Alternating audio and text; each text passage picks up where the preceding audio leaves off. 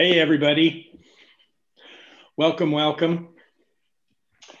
I am checking to make sure that my live stream is working because it's acting funny. There we go. Okay, good. It's always something technical around here. Let's see.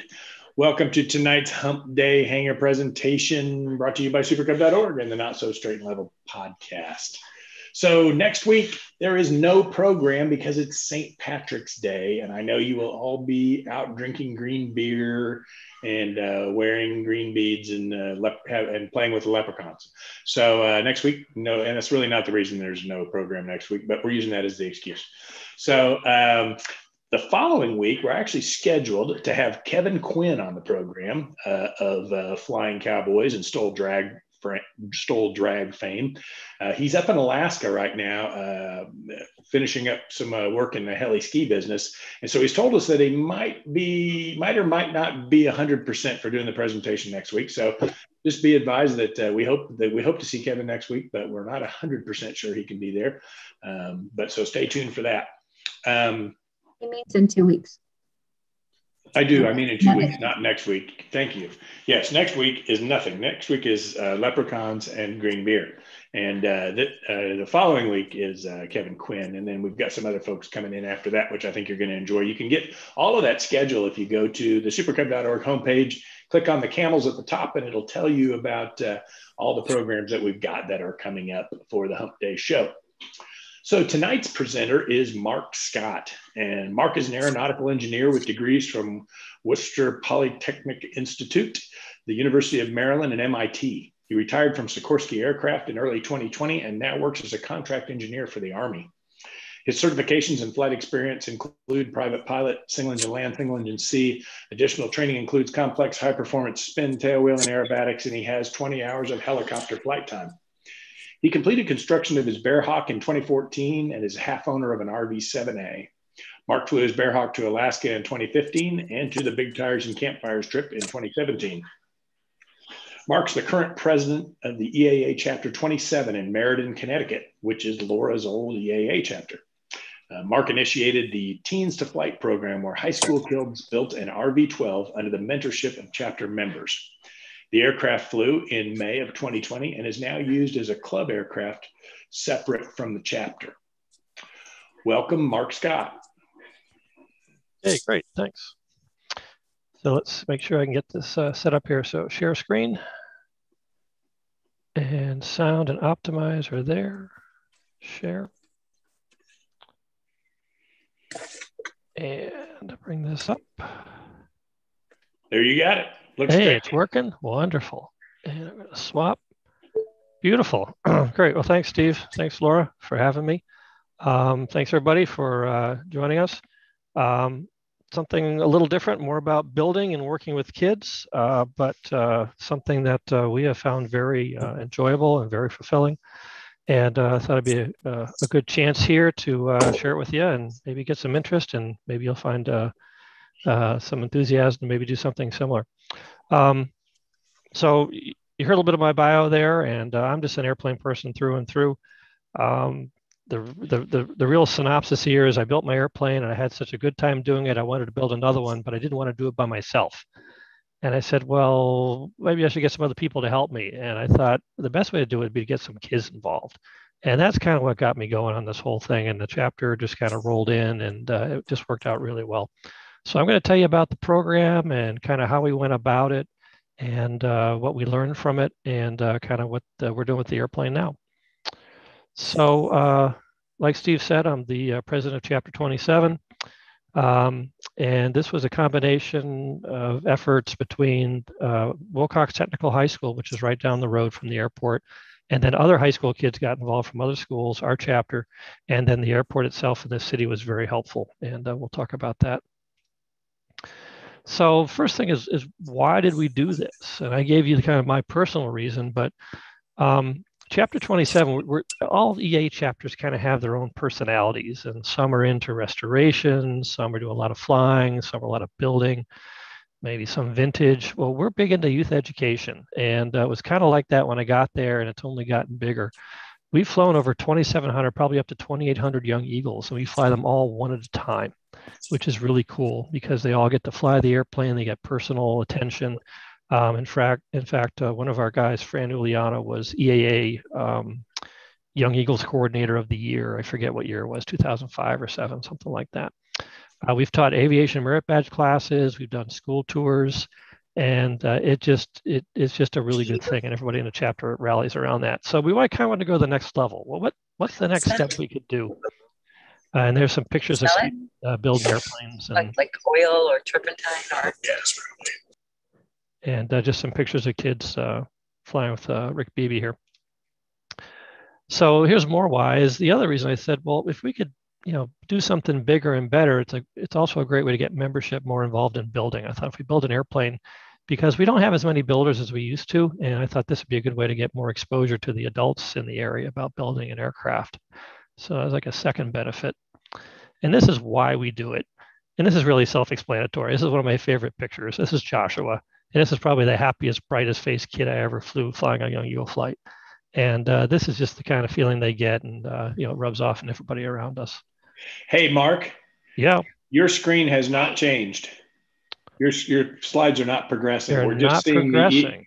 We're just seeing the EAA chapter. Okay. Did you share the PowerPoint or did you share the screen?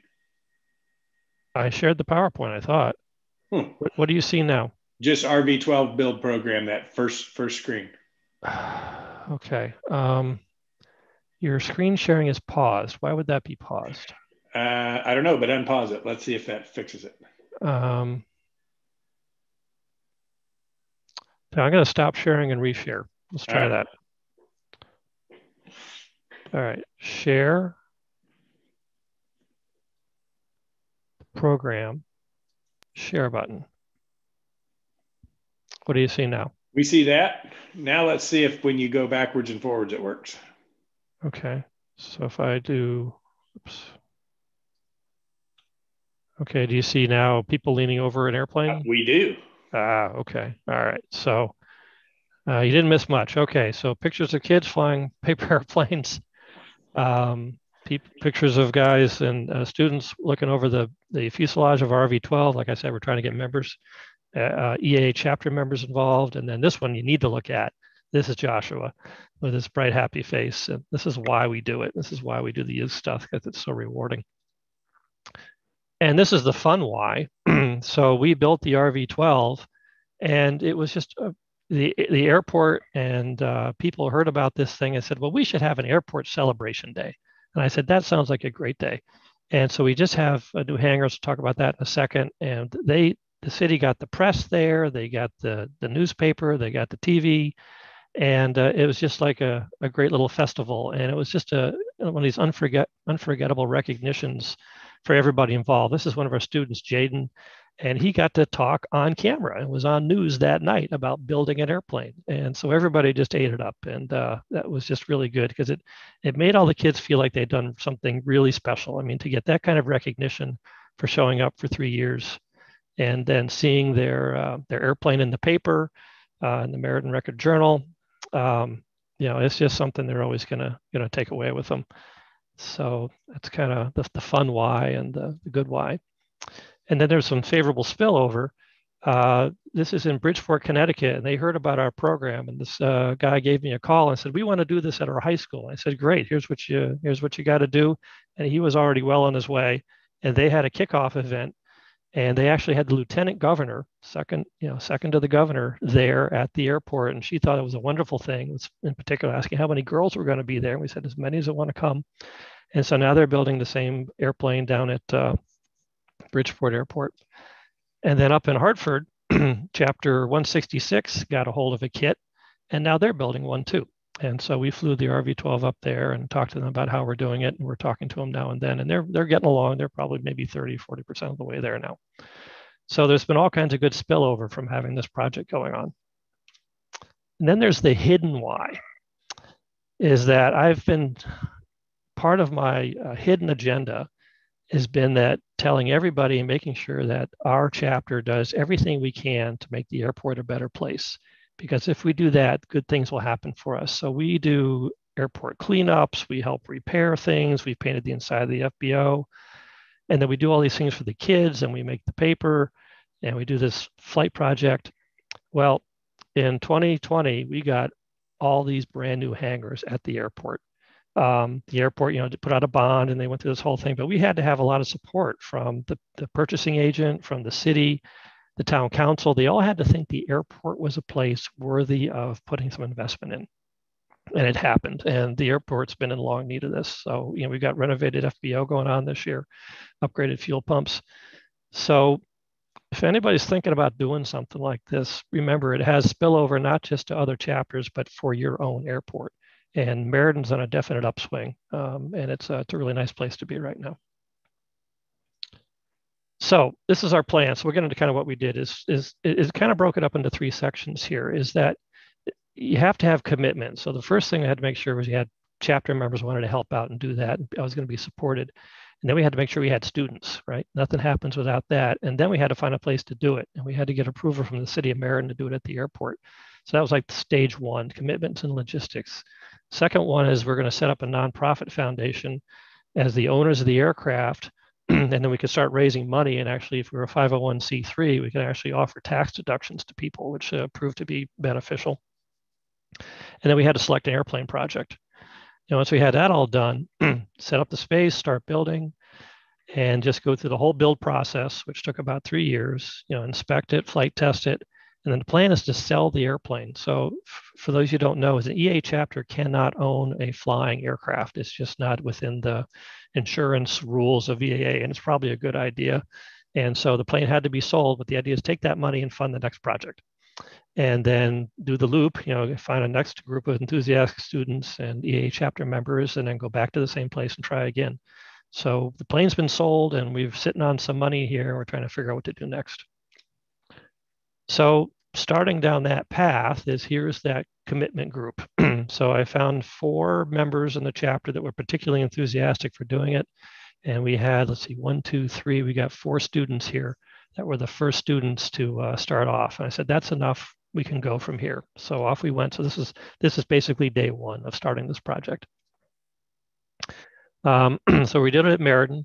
Again, a nice airport, not very big. We have an office building on the left here. I'm hoping you can see my cursor.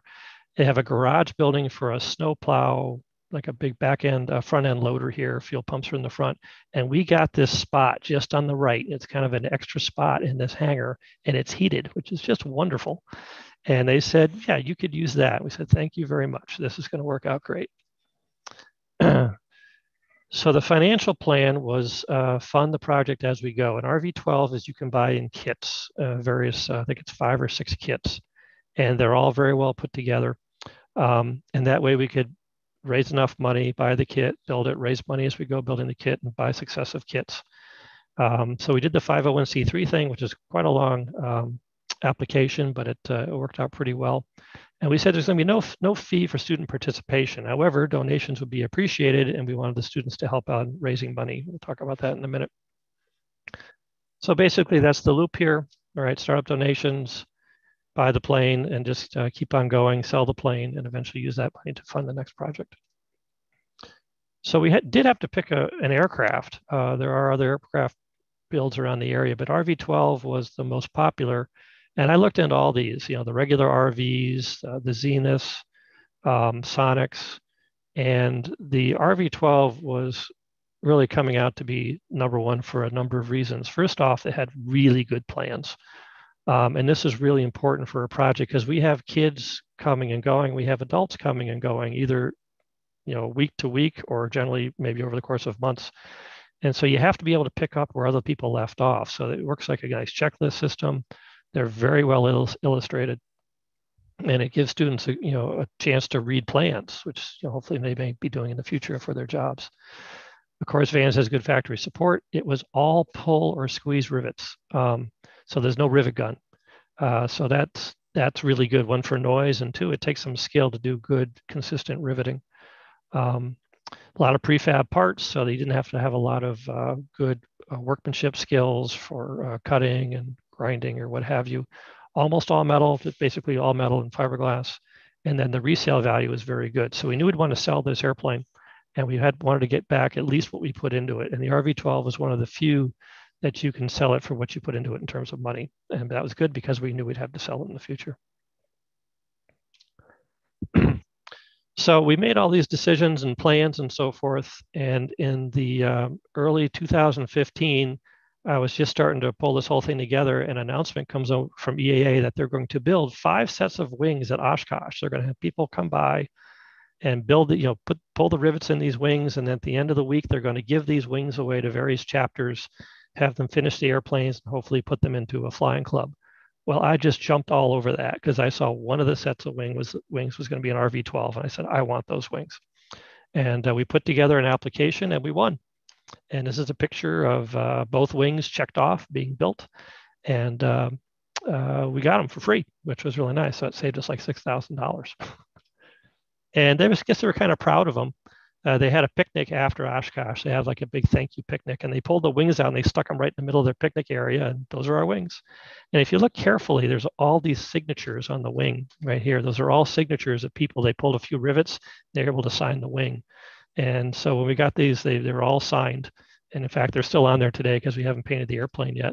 And in fact, Dick Van Grunsven signed it. That's his signature on the lower right wing. So we think we're going to mask that off and not paint it. So we have a signature version of the RV-12. So the money aspect, well, we had to raise money to do this. So first off, there were a lot of people that contributed. This was a thank you chart I used at one of our meetings. And we gave some special recognitions to large financial donors. And these are some of the people that contributed. So we had people that contributed $100 plus. We had some people in the $200 plus neighborhood. We had some other people in the $500 to $1,000 neighborhood. We were able to get a $3,000 grant from Sikorsky Aircraft, which was nice. And then we had some big donations. We had one from a woman named Dorothy Valley, who's a chapter member, and she is a retired Northwestern Airlines pilot and really enjoys supporting kids in aviation. And she made a $200 donation in 2019 and said she would match contributions from other chapter members, which was very generous. Ended up being $1,370 in challenge donations. So she ended up donating over $1,500 to the effort. I don't think she was expecting quite that much, but she honored it to her credit. And one of the reasons is this guy, Jim Freer. Jim was living in a retirement community not too far away from the airport. He somehow found out about us and he stopped by. He said, you guys are just doing wonderful stuff. And he stopped by every Sunday and chat with us and see how things are going. He donated $3,500 in the end. And so every now and then you get these really generous people that came by. So we gave them some rides. And so that was really nice. So we raised money where we could. Somebody donated a handmade quilt, and we raffled that off and made $1,200 on that. So that was from a chapter member's wife, I think, actually. And then we did several plane washes and bake sales. This was really popular with owners, and I realized we did not charge enough. I think we charged $40. I think we could have charged $60 easy, because the kids would get out there and they'd get all soaped up and dirty, and they crawl under the airplane and get all that filth on the bottom. And we did this in the warm weather and ended up being really popular. We raised like $1,000 every time we did this. So that worked out pretty well. And the kids got some skin in the game. And then this one, excuse me, this was a strange one. So one of the kids in the group, his name was Jaden. His father is the only licensed Michael Jackson impersonator, or whatever you want to call it, in the world. And he puts on a show as Michael Jackson, and he's good. And he said, I think you guys are doing great. I'll put on a benefit show for you guys. And he did. And we raised over $7,500 with this show. Basically, he didn't take any money. We just paid for expenses, and we walked away with $7,500 in a local show. So that was kind of neat. So. And then we got kind of lucky is that there was a flying club in the area, the Oxford Air Knockers, and they had an aircraft. And for various reasons, the club dissolved. And everybody kind of moved or walked away. And we realized that club is going to dissolve. And they actually donated the airplane to our chapter for the for the and to be sold for the revenue for the RV-12. In a very strange blessing is the aircraft was actually blown over in a windstorm. We got full insurance value, and so I didn't have to go sell the airplane. Just kind of good and bad. It saved me effort. Unfortunately, the plane was kind of nice. It was having some engine trouble, but anyhow, so that pulled in 17.5, and so that helped quite a bit. So the rest was made up through small donations, and there were a number of loans made from chapter members. And some of those loans are still outstanding, but are going to be paid off once, since now that the airplane's being sold, in the process of being sold to the flying club. So this is where we built the airplane, chapter 27. Anybody could show up and come see what it was like. This is day one, 20 by 26 foot space. We're kind of right next to this big loader you see on the left. That's Steve Frost. I remember saying, oh boy, I hope this is going to work, both in terms of space and people and money and everything else. But hey, nothing ventured, nothing gained. And so we had to develop kind of a program, how we're going to do this with the kids. So it was every Monday evening from 6 to 9. That's when the Civil Air Patrol was there and the building was open. We had to have the building open for facilities, or if somebody had to, take care of a cut or something or what have you. And we'd always work one weekend. So we were not on the fast plan. We were on a plan that worked for people. We always had to have at least two adults there, 2 instructors. And the rule was the students build the vast majority of the plane. So we had to make sure that the adults weren't building it, having the kids watch. It was the other way around. The kids are handling the tools and reading the plans, getting the parts and all that stuff, and doing it. And we had to kind of make sure we pulled ourselves back. They worked out pretty well. Nice thing about RV-12, hand tools, electric drill, pneumatic rivet squeezer, rivet gun, all pretty simple stuff, all things the kids could handle pretty well. We had no toxic chemicals or fumes. Any painting was done outside in warm weather. Safety glasses were always there. And we always had a first aid kit in the shop area. And most of that reason for this guy right here in the black shirt, his name's Spencer. We ended up calling him Spencer the Fearless. I think he drilled his finger 3 times. He just had a trouble with drilling. So his finger's okay. But that's why you have a first aid kit in the shop. So we started with simple boxes from Vans. Vans tells you this box, and you learn how to squeeze rivets and drill holes and stuff like that. And I thought it was pretty rudimentary, but I thought, well, let's try it. I was surprised at how poorly most of the kids were with simple tools. I give a kid a file to deburr an edge, and they really didn't even know which way to hold it. They didn't know which way to push it. They didn't understand about the teeth, the angled teeth. Drilling a hole, you had to show them the reflection technique to keep it straight, how to start a hole, how to dimple it.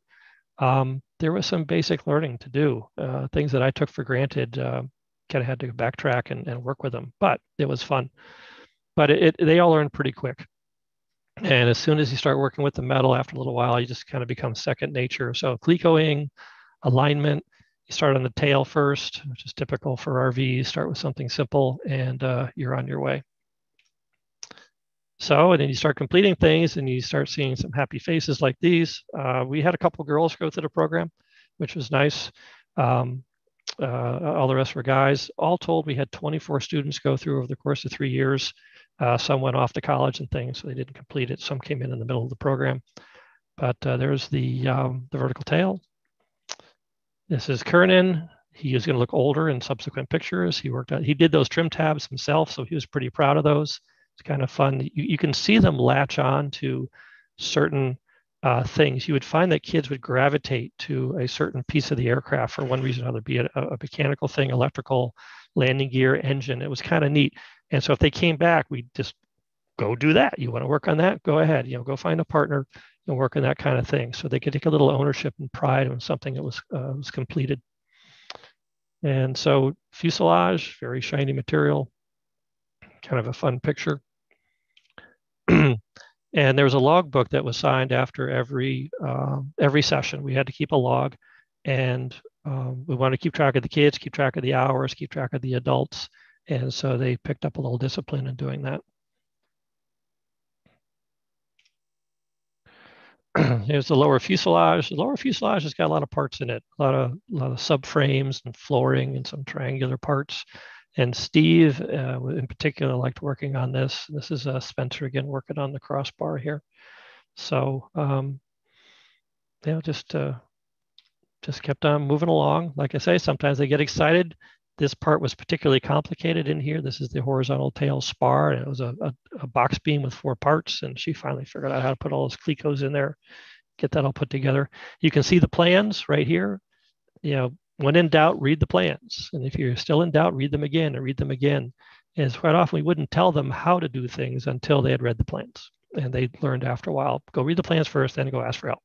And this is part of the learning process. So kind of a picture from the top. The fuselage is built in 2 halves. We have the forward fuselage, kind of looks like a canoe with a hoop on it. And then the aft fuselage here on the left. And you can see some of the wiring and the plumbing is starting to go in here. And it was kind of a big day when this thing came together. It actually went together pretty quick. And stay organized. This is one thing that I think the adults learn to appreciate more and the kids learn to appreciate, is that when they ship this to you, it is just boxes full of parts. They give you every nut and bolt and rivet and everything you can think of. And you have to inventory the whole thing when you get it, to make sure you're not missing things. They missed a couple things, but not much. And then the question is, well, how do we put this out? And there were times where a kid would spend most of an evening trying to find a certain bag. We said, well, we can't do that. So we came up with this inventory system where bags are put up on cardboard, tall cardboard, pieces of cardboard, and leaned up and labeled. And so this whole thing about staying organized, was a time saver, and also, again, taught the kids that being organized, they could, really see how that helps save time and make sure you get the right parts in the aircraft. So here, like I say, some nights we're just all sorting and organizing. When a big box came in, you spend 2 hours just going through everything.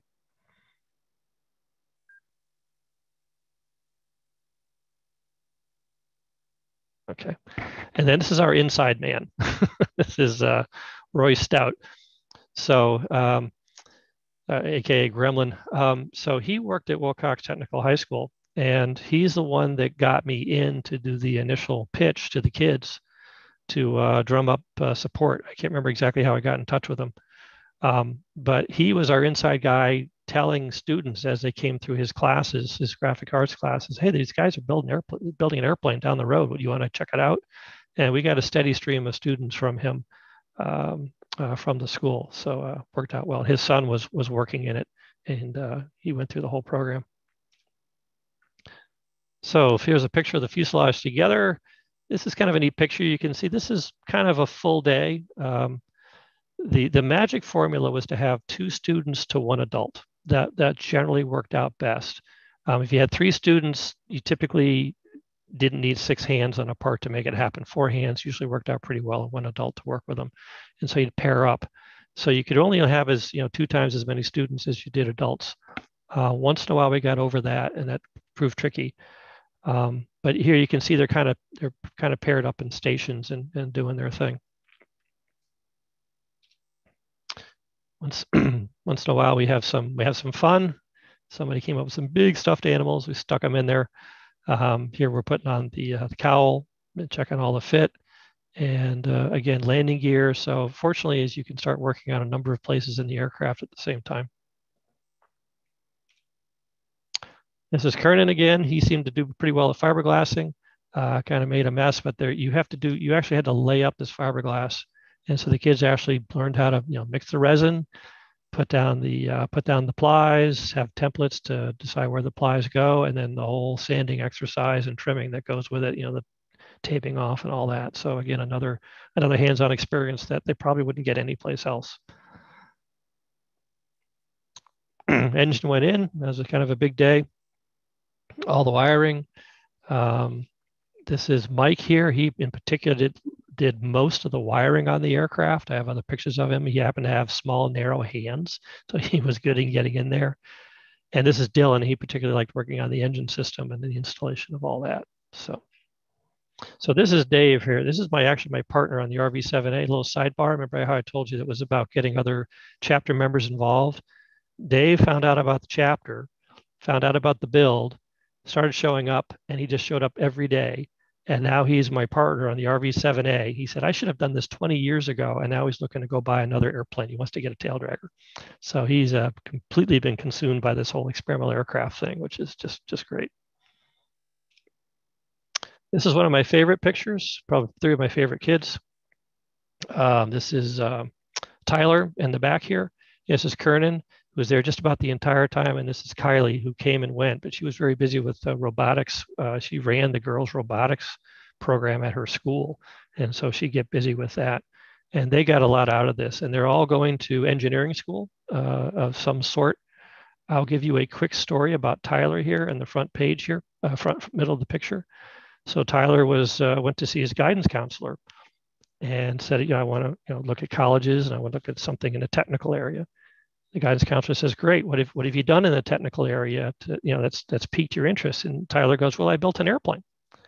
And the guidance counselor says, well, that's great. Model airplanes are a great way to learn about things. And Tyler goes, no, I built a real airplane. It took Tyler 10 minutes to convince his guidance counselor he had built a real airplane. I think he brought a picture or something. So that leaves an impression on the guidance counselor. It leaves an impression with anybody he talks to and trying to get into college, or frankly, any job he goes after, is you can say, I built an airplane. And that's one of the reasons we do this. So actually, Kern and Kylie got benefit for the same reason. Working with fiberglass, Kern was really into detail. You can see him looking very carefully at trimming this up. And he was a good worker.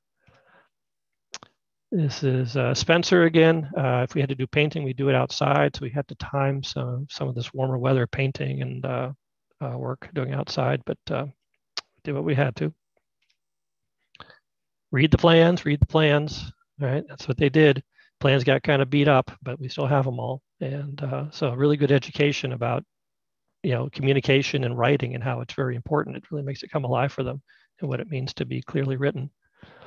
Working in the back with Kylie, some of the electrical connections on the trim motor. Sometimes you get physically stuck. This is Steve. He had to claw back there to get something. He really did get stuck. I think that's Dylan in the back smiling quite a bit. Sometimes you get mentally stuck. Sometimes you just can't figure out how to program these things or the wiring. So there were times where we're just trying to figure this out, but the kids learned the process, the diagnostic process to figure out why something's not working the way it should. And it all eventually led to this. In November 2018, we got the plane built, did our first run up. Everything ran fine. It was a good day. Weight and balance. After that, after we made sure everything was running, we were able to borrow some scales. Came up pretty much where it was supposed to because we've made no modifications. The plane is built exactly the plan, so you should expect a weight that's right where it should be. And then we had a certification nightmare, unfortunately. There's a little bit of a lesson here. Is if you remember the 737 MAX debacle, well, all of the FAA became very careful about everything, and some even more so than others. And we started working with the FSDO up in the Bradley area, and the guy up there just was not comfortable or didn't know how, I'm not sure how to put it, how to deal with an airplane built by 24 kids and handful of adults and wings built by a bunch of people at Oshkosh. And then it's going to be an ELSA and all this stuff. And then who owns it and who's the manufacturer? And to make a long story short, we spent 12 months working with the FAA and didn't get anywhere. And finally, the DAR I'm working with, he left because of the difficulty. And he hooked me up with the DAR at the New York FSDO. And in less than 6 weeks from the first phone call, I had the registration certificate for the airplane. So it really pays to work with somebody that kind of knows the airplane and knows how to work with the ELSA. So if anybody's in the building thing, kind of find out how the lay of the land in terms of EAB aircraft, ELSAs in your area, find out the right office to go to. So anyhow, it worked out fine. So some build stats, start to wrap stuff up here a little bit. We started in September 15, finished in December of 18. Again, we were on not on the fast plan. We didn't fly until 20 because of the debacle and the certification. We had 24 students overall. Those are a huge number of hours. That is a lot of hours, over 5,500 man hours on this aircraft. If a single person basically knows what they're doing and is relatively handy and can read plans and has everything, you can build this airplane in less than 1,000 hours. But remember, we had students that were learning as they went. You always had 2 students instead of 1, and you had an adult looking over their shoulder. So it all adds up, but that's okay. Those are all learning hours for people involved, and that's kind of the whole point of the thing.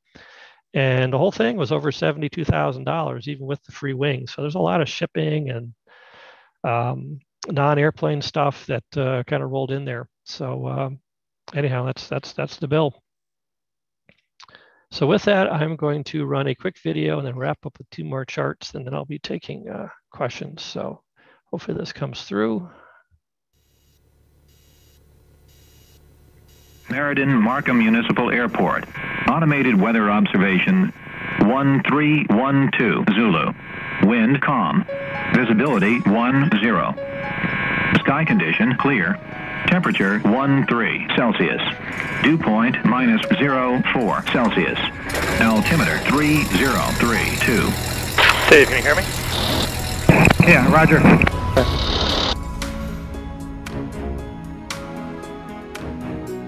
Current traffic, RV, November 935, Whiskey Tango, depart runway 18, Meriden.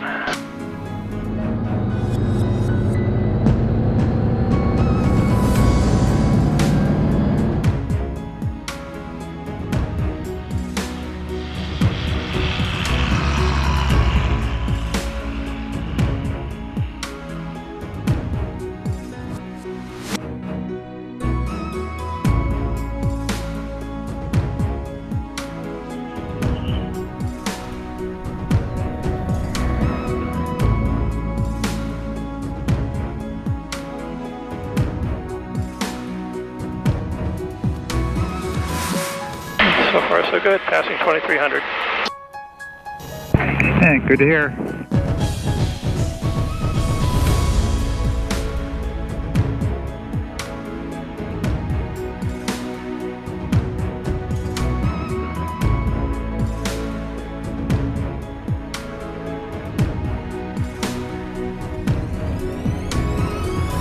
Okay, I'm going to start descending, start heading back to the airport. Current traffic, Whiskey Tango turning final 36.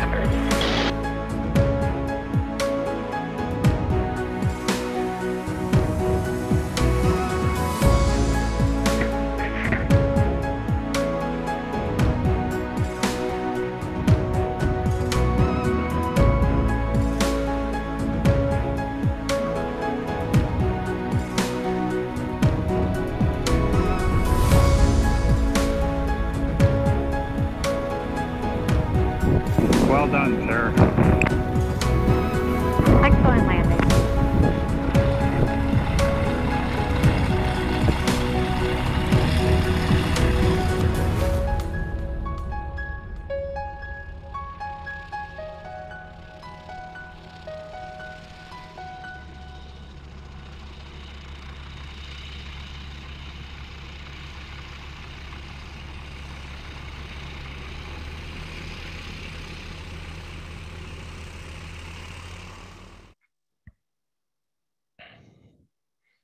All right, so it's always fun to watch airplane videos. Oops, pass this.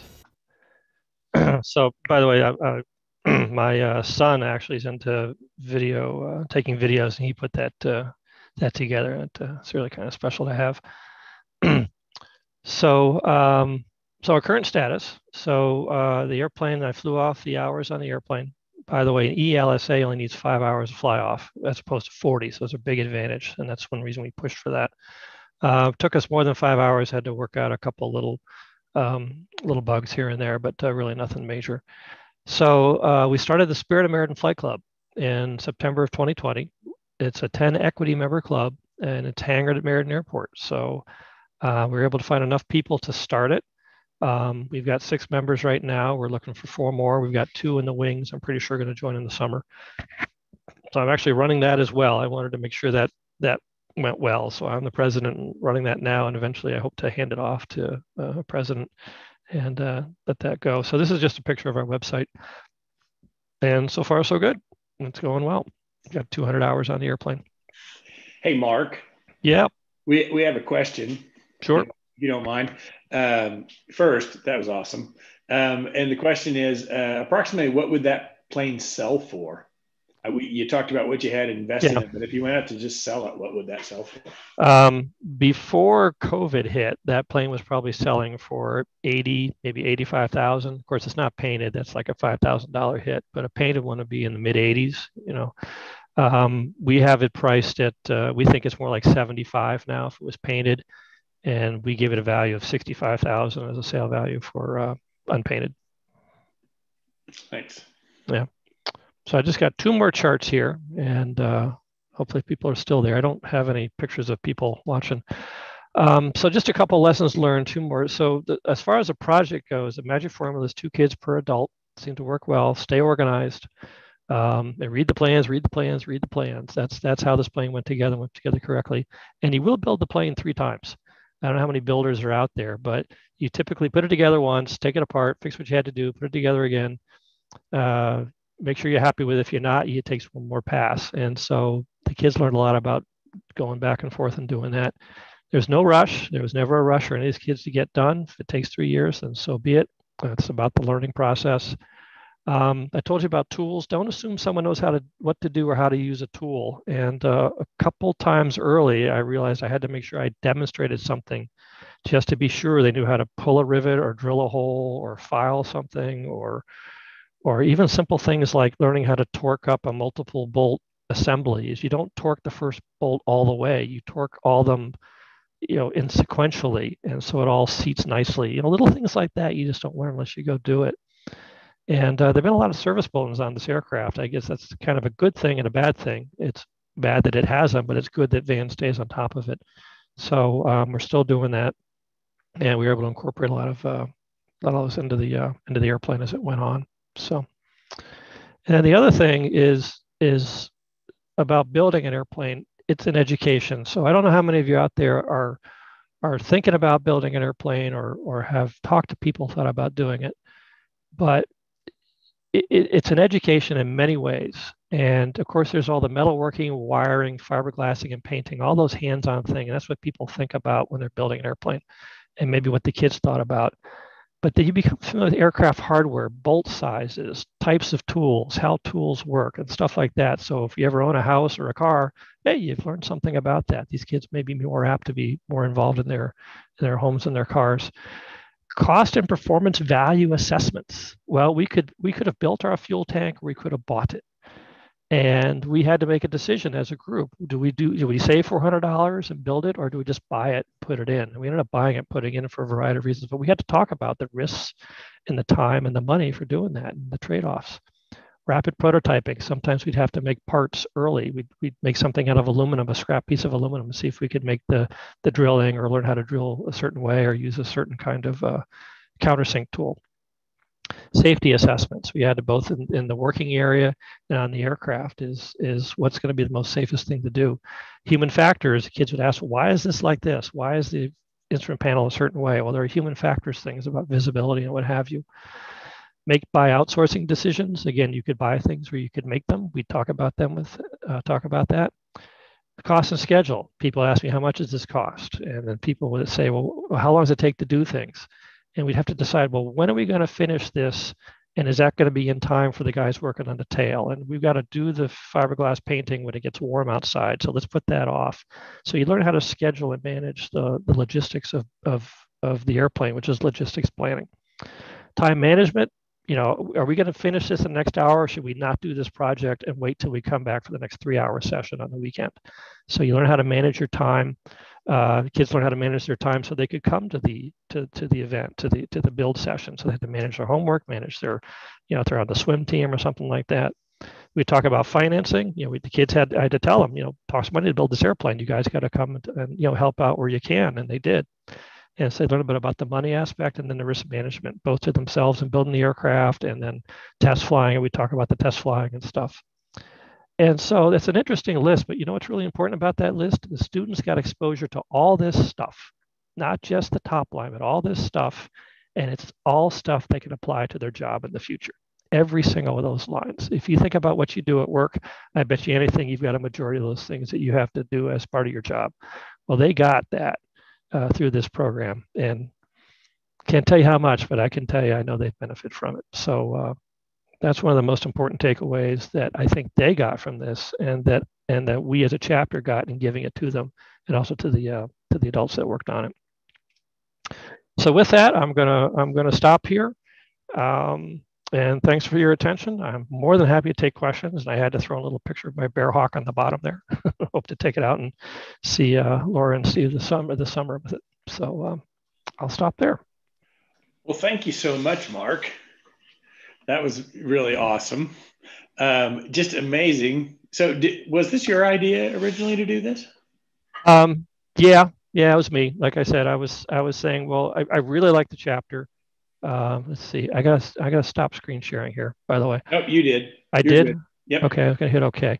So yeah, I really enjoy our chapter. We've got a bunch of good people. Like I said, the youth part of it I really like. And I said, well, what can we do? What's next? And I did want to build an airplane, but I didn't want to be by myself in the basement. So that's the genesis of it. And we got the commitment from people. So how hard was it? This is, I know that I've seen your Bearhawk, and I know that you're an engineer, an aeronautical engineer, and I know that the quality of that build your Bearhawk build is outstanding, and probably you spent a lot of time with that. So how hard is it to step back from that role and let somebody else do that work for an engineering minded guy like you? Not too bad. The RV-12 is actually really easy to build. It's all metal, so it doesn't take an awful lot of craftsmanship. It takes a lot of assembly experience. So you never saw something go bad there. The fiberglassing is not top notch, but that's okay. It just wasn't worth the extra time and effort to make it absolutely perfect. And so I was just more interested in it going together right, and kids and adults learning it. And that was fine with me. Very good. Well, that was excellent. Now you say so some of these other places have taken on are starting to do some of this same kind of thing. Yeah, so there's a place in Bridgeport. Well, before I did it, it wasn't my idea to do an RV-12. I think there have been about a dozen of them around the country, and I did call and talk to some of them and ask them how they were doing it. And basically, everything you saw here, logistics planning. I asked them how they did it, and then I think we were the first ones in the New England area, and now there are two more. Yeah. That's really great. What a great experience for those kids, and I suspect for the mentors as well too. I'm sure it was all very good. Now, is this plane for sale? Are you planning on selling it, or are you going to keep it in this club? No, it's in the club. That's it. That's its home. And it's a little equity flying club, right? Yeah. So everybody, we did the math. And by far the simplest and cleanest and actually the most economical way to do it is to have people buy a share of the airplane and be an owner. And as an owner, you get certain privileges. You can take flight instruction in it and all that kind of stuff. Mm-hmm. And then if you want out, you have to sell it. You're responsible for selling your share. And then we just divide monthly expenses up and hourly expenses. And that's the way Silver City Flying Club at Meriden Airport since 1947 has operated successfully, and it's a good model. And so that's the way we're doing it. And somebody asked who was the final builder of ownership per the FAA? That's a good question. Because it was an ELSA, the manufacturer is actually Vans. And you can do that because if you sign a document that says this airplane is built completely to the plans with no deviations, Vans will sign up to be the manufacturer of the aircraft. If it's an EAB aircraft, the builder of the aircraft, the amateur built aircraft, is the manufacturer. And so those are very important blocks to fill in correctly in the application for registration. So, and by being an ELSA, it's only a 5-hour fly off because the thought is that you have a known engine propeller combination and it's built to plans. And so you don't have to have a 40-hour fly off, which is very advantageous. Very nice. And then a question came up was, so the club bought it from the chapter, providing the seed money for the next build? Right. Next build, yeah. Nobody has stepped up to run that. I'm kind of strung out on other things right now. And so remember the commitment thing, right? Nothing happens without commitment. So we're gonna, of course, the COVID thing has really slowed down everything this summer, right? So once we get back into normal operation, we're going to meet and decide if we're going to build another airplane or put that into some other project on the airport. There's been discussion about maybe having a chapter hangar at the airport where you could do things like that. That's a thought. We just haven't made any decisions yet. Very good. Well, Mark, thank you so much for doing this evening. We really appreciate it. Great job, and fascinating story, and really what a great gift you gave those kids and those mentors, I'm sure, that were a part of it. So thank you very much. We look forward to seeing you here in Arkansas. Yeah, looking forward to coming down and flying on all those grass strips. Thank everyone for me. I miss everybody. Yes, Laura's misses all of her Connecticut family. Good, I'll tell them. All right. Thanks again. Thanks everybody for being here. Next week, remember, drink green beer and play with the leprechauns. And we'll see you the following week, hopefully with Kevin Quinn. And then we've got some other things lined up after that. So stay tuned and have a good night, everybody. Thanks. Okay. Thanks, everybody.